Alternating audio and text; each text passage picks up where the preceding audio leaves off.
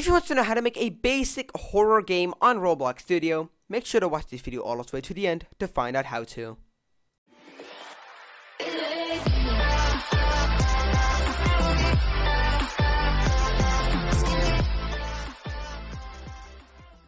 Hey guys, and welcome back to this brand new video on my channel. In this tutorial, we're going to be continuing the horror game series with part 2.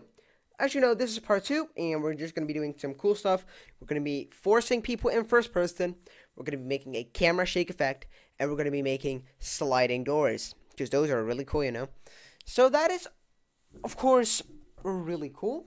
As I said, really cool. So if you're new to the channel, make sure to like and subscribe, turn on notifications, hit that bell. If you like the video, like it. If you don't like it, just dislike it. And what do I need to say more? That is that if you want to become a member and get source code, just click the link in the description for joining membership, or click the blue join button down below. So that's everything I had to say before we can start off the video. So now we can actually start off with the video. What we're going to be putting some organization in here. You want to go to your script, rename this to just leader stats. Remote events fine, typewriting script is fine. You want to make 4 folders, like that, 4 of them. This one is going to be called useless. This one is going to be called doors. This one is going to be called components.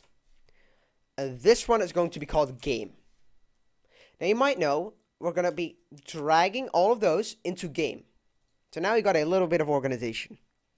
Put the key in components. Put both doors in doors. Put the spawn location and base plate in useless. And you're good to go. Now this is going to be door 2 and this is going to be door 1. You get the point. Now, let me just drag it correctly. Boom. Okay. So now that's cool. And what we're going to be doing is we're just going to make the doors slide to a certain position where they are going to be like permanently opened or something. Okay, so this door, this is going to be door 1, and you want to make a refer door 1, and for door 2, you want to make a refer door 2. Yes, okay, so this one goes like over here. Like that. And I want to delete everything in the refer doors. You want to let me see what we need to do. At door 1, you want to like put the position of it like that. Select both doors. Transparency 1, can collide off, and anchor is going to be on for everything. Now you're completely pretty much done. So in your script, we're going to be typing local T is equals to game colon get service tween service. Add a proximity prompt into this door. Delete these lines of code with deleting an extra end. Over here, all you want to type script.parent.proximityprompt.triggered colon connect function p. And you're good to go. And you can delete this line too. So now let me reorganize it. Okay. Now we need to tween the door. And we need to add in, well, we don't need to add in a sound. Maybe just toolbox. And let me see, audio. Maybe just sliding door. Is that a thing?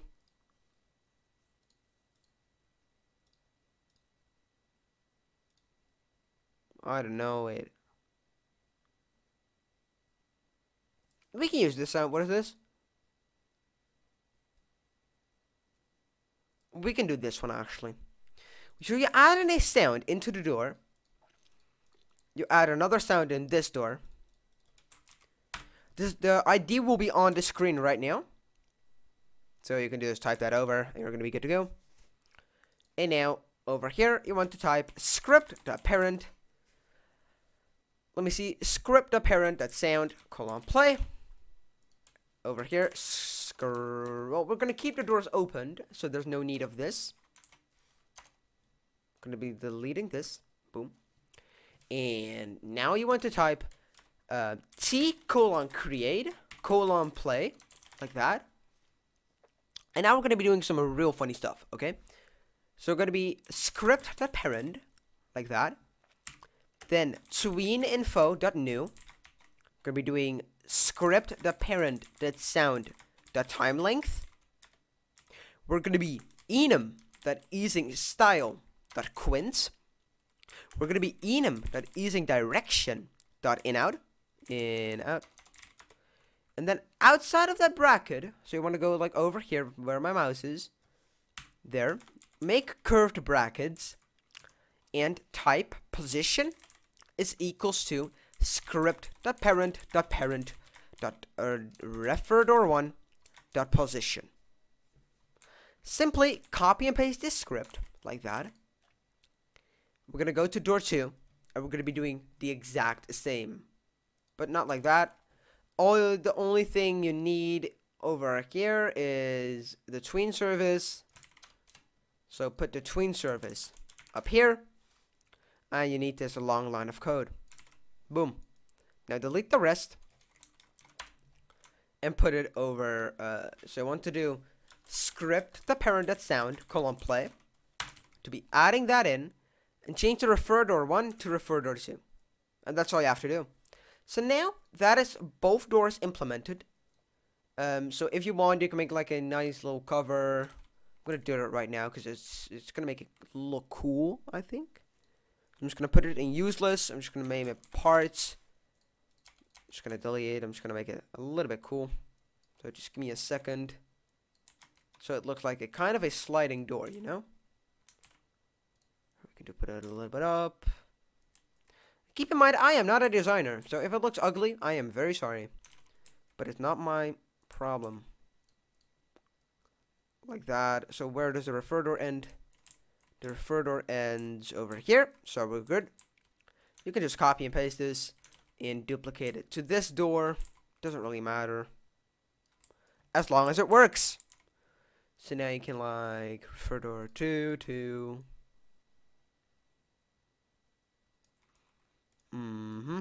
put it a little bit over here, a little bit taller, like that. And that is basically everything. Now we're going to be anchoring it. Yep, we did. And now we're going to click play.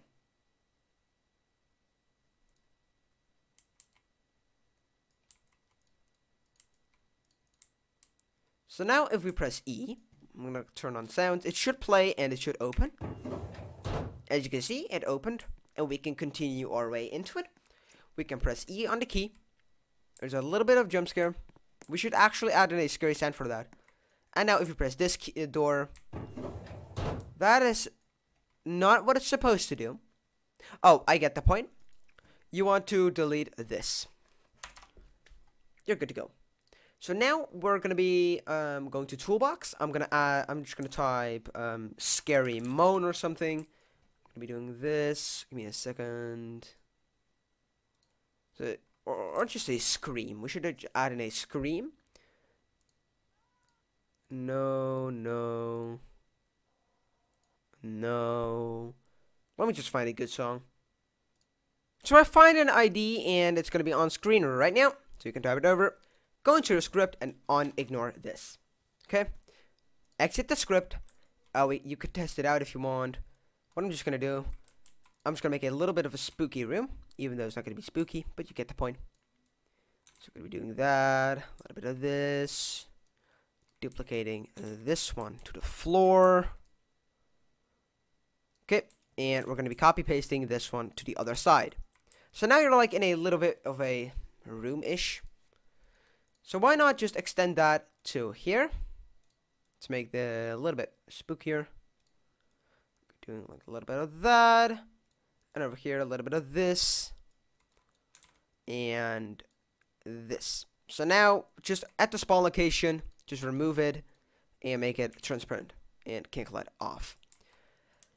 So now that you've done that, keep in mind there's going to be a little bit of a jump scare here. So just don't get scared, please. Thank you. So let's test this out. Alrighty, so if we go over here, we press E. It's gonna slide open. We get our objective. We have to walk through. Keep in mind there's gonna be a scary sound here, so turn down your volume. You get 3 seconds. 3, 2, 1. Yep. So that is a jump scare. People will get easily scared. And now over here, you can press E again. And it's gonna slide the door open, and you can continue your way. So that is of course really cool. And I figured out a door issue.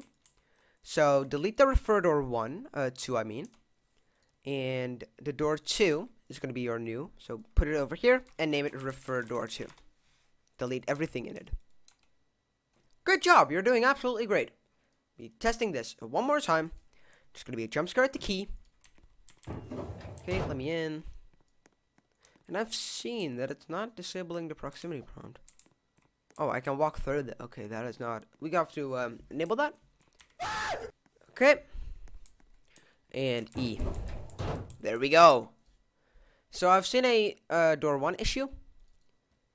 Because it's never disabling it. So we're going to be doing script apparent dot proximity prompt dot enabled is equal to false. Both refer doors. Oh, what? Are all the walls? All of the walls are okay. So just do that. You're good to go. So let's test this one more time, and then we will be like doing the camera movement. So E, the door is opening. We get our objective. We're gonna get the key. We get a jump scare, and we open the next door, and we can continue our way out, as you can see. So that is a pretty cool concept already. So now we're gonna be like exiting every folder. We're gonna go to start your player, start your character scripts, duplicate a script, and name it camera shake. Now delete everything what's inside and type local run service is equals to game get service run service. Now you want to type local character is equals to script the parent. You want to type local humanoid is equals to character colon wait for child humanoid. Now you want to type run service dot render stepped colon connect function nothing. Here comes the confusing part. Now you want to type local time is equals to tick if humanoid dot move direction dot magnitude is above 0, then we're gonna be doing funny stuff. We're gonna be doing local X, local Y, local shake. Now type the rest following code. And over here, else, we want to type humanoid dot off camera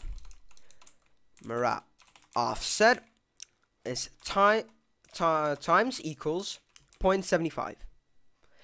Now we can type local X. It's gonna be a little bit confusing. So the X is gonna be math.cos. We're gonna be doing time times 10 and times 0.35. For Y, we're gonna do math.abs, and then we're gonna do immediately math.sin. We're gonna be doing another time times 10 and times 0.35. For the shake, all you have to do is vector3 dot new x y 0. Okay, yes. Now you can do humanoid that camera offset is equals to humanoid that camera offset colon lerp. Gonna be lerping it by shake and 0.25. And that is your shaking done. So let's click play and let's test that out.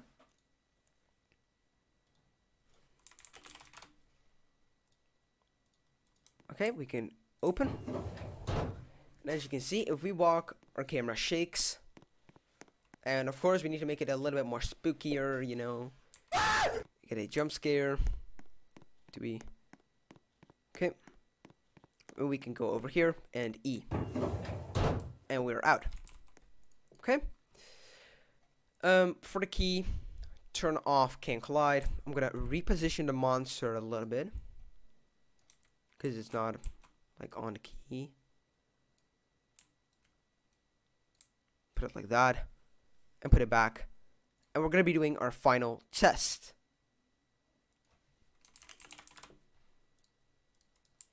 E.